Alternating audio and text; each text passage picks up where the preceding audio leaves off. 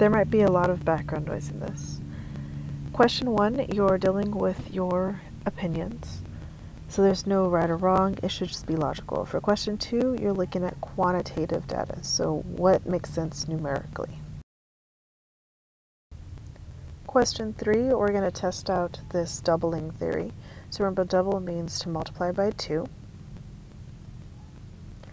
So if I'm going to multiply each year by 2, if I start with the number 1, 1 times 2 is 2, then I start with the number 2, 2 times 2 is 4, so forth, 4 times 2 is 8.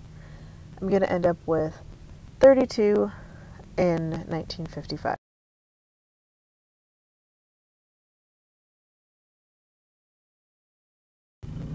Question 4 asks us to kind of keep going. So let's look back at question 3, see if we can find a pattern. Why is it telling us to multiply 2 10 times? Well, 4 is 2 times 2.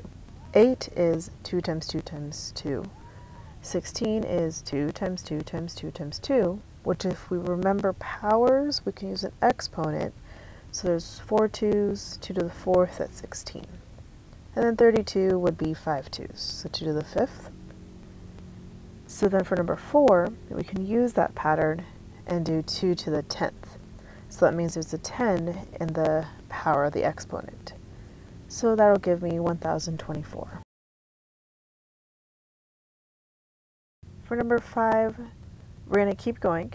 So we'll start with the 1024 we just found. But now we have to round using words. So we're going to have to remember our place value.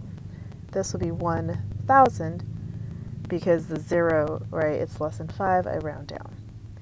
And once you fill in the rest of the table, you're going to get a really big number in 1995, and you realize that's even more than population, so no.